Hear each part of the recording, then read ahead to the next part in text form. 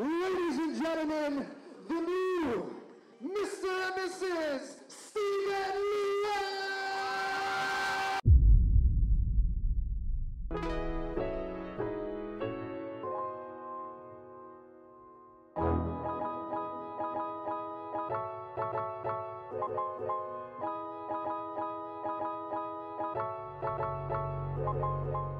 And we're back on track. Going to get a haircut right now. So meet at the office 3:30. Okay. And I'll get everything else before that. This weekend we have a triple. 3 weddings, Friday, Saturday, Sunday, and going over the details with my right-hand man, Jace. Let's go.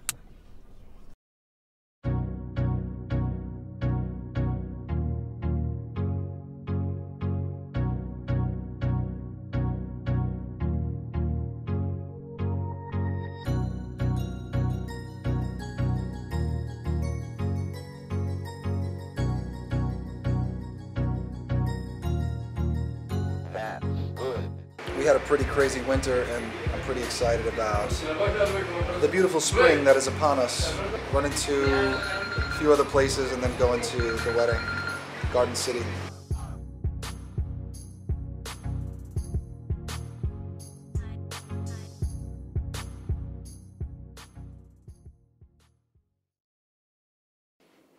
Hello, can you hear me?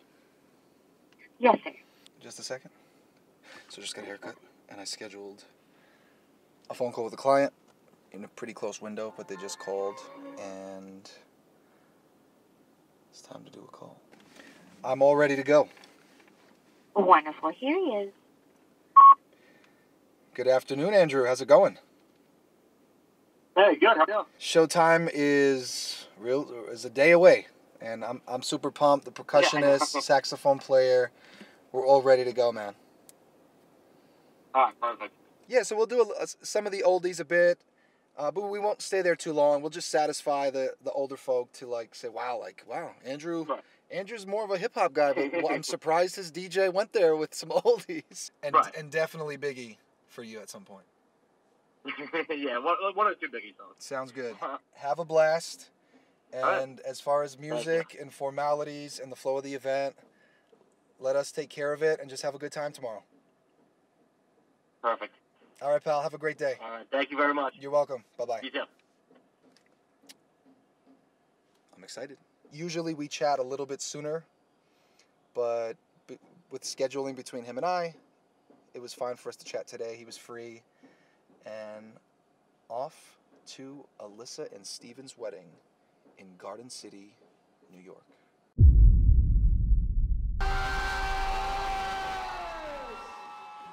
Out in Long Island at the Garden City Hotel for our first wedding of the weekend. As an event host, there's something really exhilarating about doing introductions at weddings. There's so many details and specifics in such a short time frame that it really gets my adrenaline pumping. From the welcome to the grand introductions, name pronunciations, song changes, getting the guests fired up. So many layers to what we do. And it's that pressure that excites me. At this wedding, we set up TVs, produced a photo montage for the bride and groom. We displayed photos of the couple over the years, and it really creates a memorable environment going through the years amongst their guests. Dancing, dancing, and more dancing is what we like to serve the guests each and every time. At Liberty House, the couple were big electronic music fans. We brought the incredible musical build-ups and melodies to the dance floor, and the client was so impressed. That's what they wanted to hear, and even the kids were dancing. With Andrew and Kristen's guests, we started off by throwing it back for the older family members and friends. The classics.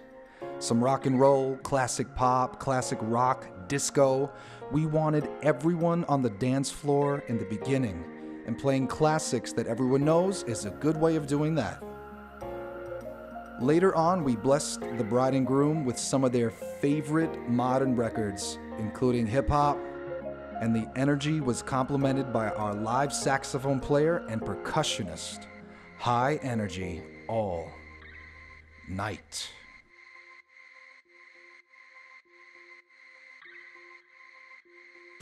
Our mindset with how we end weddings is keeping people wanting more.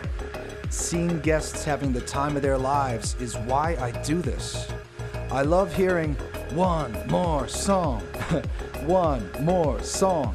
It lets us know that we were doing something right.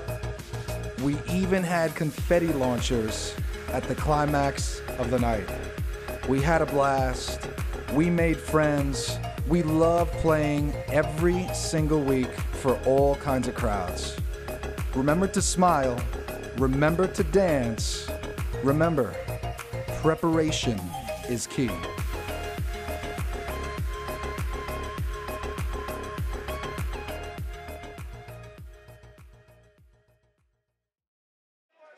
more song!